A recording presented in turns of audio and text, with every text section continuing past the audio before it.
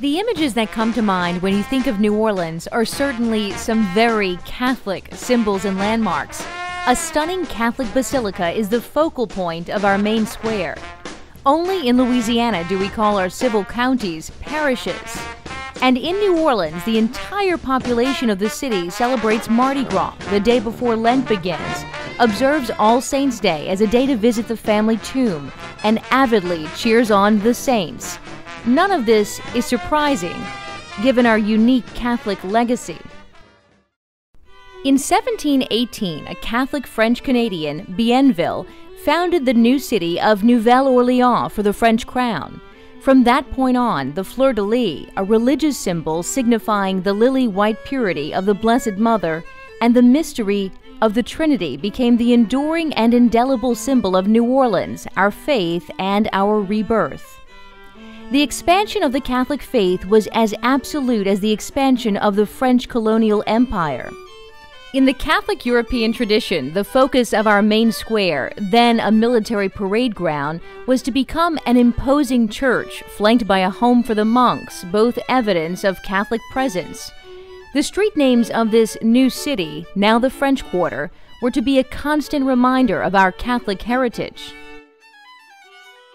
According to the practice of the Bourbon monarchy in the 1700s, the only legal religion of the colony was Catholic, and even the slave owners were ordered to baptize their slaves Catholic. Every birth and baptism, whether white, black, slave, or free, had to be registered at St. Louis Cathedral.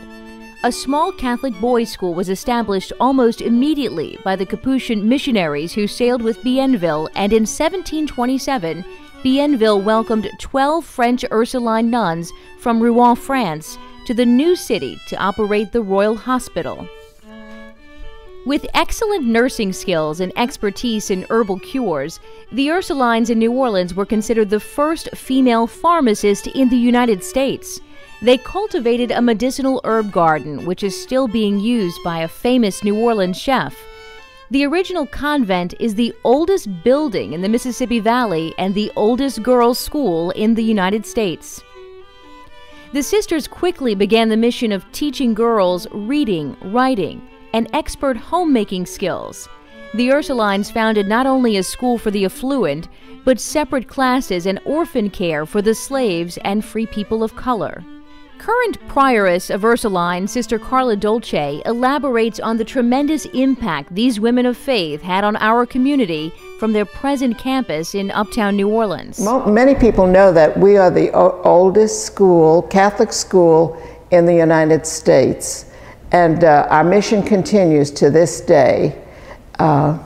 We, as Ursulines, stand on the shoulders of the great women who came before us.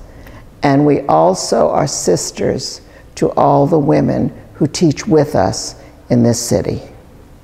New Orleans remained under the rule of Catholic France and even stricter Catholic Spain for almost another 100 years. Then, in 1803, President Thomas Jefferson purchased the entire Louisiana territory from Napoleon. New Orleans then became an American city with freedom of religion and freedom of worship. But the Catholic educational traditions established by the Ursulines, Capuchins, and the Jesuits had already taken root during our French and Spanish colonial periods. In 1837, the Jesuits returned to Louisiana and founded St. Charles College and the College of the Immaculate Conception in New Orleans. During the same time those European-based religious orders were arriving, a local religious order was founded by the Venerable Henriette de Lisle. Henriette was a wealthy free woman of color from New Orleans. Henriette founded the Sisters of the Holy Family, the second Catholic community for women of African descent in the United States, to serve the poor of all races in 1842. She served as godmother for many slaves and free people of color, thus the prayer room in her honor in the original St. Louis Cathedral baptistry was created. She founded St. Mary's School for Girls, the first of its kind for girls of color. She continued her life of service and care for the poorest citizens of New Orleans until her death in 1862. She was declared venerable on March 27, 2010. Sister Doris Godot, a sister of the Holy Family, describes the influence DeLille had on New Orleans. And she wrote in her prayer book, "I believe in God. I hope in God. I love. I want to live and die for God." And I think she took this very seriously. So she wanted to do something to help do away with the poverty and slavery and ignorance and malice and everything that was going on, especially among the people of color and the slaves. During the same decades prior to the Civil War, the Irish and German victims of famine and political revolution were also immigrating into the city in droves. These predominantly Catholic immigrants signed on to do the digging of a canal and the most lowly and dangerous manual labor. Even with thousands of these laborers dying under treacherous working conditions, they settled what became known as the Irish Channel. The devotion of these new immigrants was so overwhelming that with pennies collected and with donated labor, the Irish and the Germans built two of the city's most magnificent churches. The Irish worshipped at St. Alphonsus, and directly across the street, the Catholic Germans worshipped at St. Mary's Assumption. Blessed Father Francis Xavier Seelos, himself a German immigrant, was one of the area's most beloved pastors.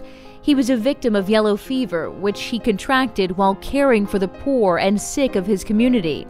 His national shrine and his cause for canonization makes the Blessed Father Seelos Shrine one of the most visited Catholic sites in the country. The profile of Catholic New Orleans once again took a new form near the turn of the early 20th century. Italian immigrants, primarily from Sicily, poured into New Orleans as a result of political persecution. Many of the Italians settled in or near the French Quarter, and the quarter became known as Little Palermo. By the early 1900s, much of the more Americanized populace was moving away from the riverfront, leaving the decaying French Quarter and riverfront markets a natural environment for the traders and shopkeepers from Sicily. St. Mary's Church on the Ursuline property in the French Quarter was renamed St. Mary's Italian Church, the center of the New Orleans Italian community.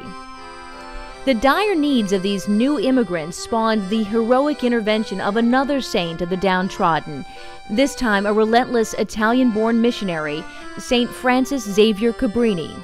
Lovingly referred to as Mother Cabrini, she was sent by the Pope to specifically care for the massive number of poor Italian immigrants in the United States. She came to New Orleans in 1892 and founded a hospital, an orphanage, and a school, which is the site of one of Mother Cabrini's original orphanages. Within the first 2 decades of the 20th century, another zealous missionary arrived to serve Native Americans and African Americans and founded the Sisters of the Blessed Sacrament. St. Catherine Drexel was born in Philadelphia to a family whose wealth was built in the world of high finance. She knew that the Native Americans and African Americans in most parts of the United States were systematically denied an education beyond the most basic reading and writing. In 1915, Catherine Drexel came to New Orleans and founded Xavier Preparatory School. This institution included a high school with college prep courses and a 2-year normal school for the training of teachers. 10 years later, the school expanded to include a 4-year undergraduate program. This expansion is now the site of Xavier University at Carrollton and Washington Avenues. Mother Catherine Drexel died in 1955. She was canonized by Pope John Paul II in the year 2000.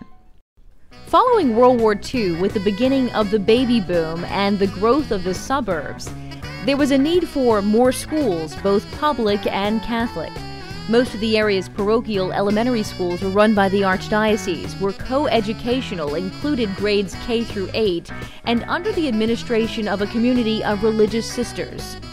Through the 60s, the presence of religious teachers and administrators was common in every parochial elementary school in the Archdiocese. Jariana Ray, a recent St. Augustine graduate, reflects on the benefits of the city's unique Catholic school culture. Well, being a Catholic in New Orleans is such an enjoyable and a wholesome experience, because we live in a city that is so Catholic in its history, we get a chance to live our faith and to exercise the things that we're taught in our faith as a majority rather than a minority. During the same decade that gave rise to suburbs in New Orleans, integration in public and Catholic schools became another significant issue. In 1962, New Orleans Archbishop Rummel decreed that separate but equal would no longer be tolerated in Catholic schools. The process of implementing integration in elementary and high schools took place without major incident during the 60s. Academically, the Catholic elementary and high schools of New Orleans have always exceeded state and national standards. New Orleans area Catholic schools are frequently commended for low dropout rates, high percentage of graduates, above average standardized test scores, high attendance rates, and the large number of national merit finalists. 98% of New Orleans Catholic high school graduates elect to attend colleges and universities and have been expected to complete hundreds of hours of service in the community as part of their Catholic training. Young Catholic high school girls share the personal impact of their service. It's a lot more than just helping people. It's about getting your hours in. It's about helping others and serving your community and making a difference. When I was 18 months old, I had liver failure, and my parents stayed at Ronald McDonald House in Dallas, and the people there helped them, so I decided to give back to them. This all stopped on Monday, August 29, 2005, when Hurricane Katrina hit New Orleans and the Gulf Coast. Levees were breached, and 80% of the city and surrounding areas were submerged. Initially, officials estimated a 90-day waiting period before allowing for re-entry into the ravaged city. Telephone communication was cut off because towers and servers were destroyed. Television communication was limited due to lack of electricity. Through radio emergency announcements and word of mouth, evacuated school officials and parents were advised to enroll their children into the nearest schools as soon as possible. Catholic schools in the neighboring cities of Baton Rouge, Lafayette, and Houston, after contact and advice by administrators from New Orleans, arrived at creative solutions in the form of satellite schools, mergers, and platoon systems in order to bring the displaced New Orleans students together to continue their education. Everyone's purpose was the same: to continue the educational mission of Catholic schools and to provide some structure sorely needed by students and families at this time of physical, financial, and emotional uncertainty. The city's floodwaters receded and some of the Catholic schools became habitable. Boys and girls from a number of schools were combined in various Catholic school settings. The rebuilding of many Catholic schools after Hurricane Katrina is the stuff of legend. Service from Catholic and non-Catholic church groups and schools from around the United States, private and government donations from around the world, contributions from grassroots fundraisers and individuals can never be measured. The miraculous generosity and response of others to the schools of this area so awed the citizens of New Orleans that the community could finally see a silver lining in the devastation endured. Going to Catholic school is a great gift that my parents and my grandparents were able to give me, something that they had. It gave me a sense of discipline very early on from the sisters and the priests who ran our schools. Also a sense that education was something that you acquired not for yourself primarily, but so that you would be able to help others.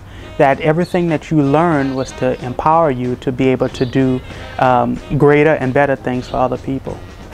During this era of continued rebuilding and repopulation, the Archdiocese of New Orleans will continue its mission, which began 300 years ago, to provide excellent Catholic education to all who desire its services and to form young adults of service who continue to witness to Catholic teaching.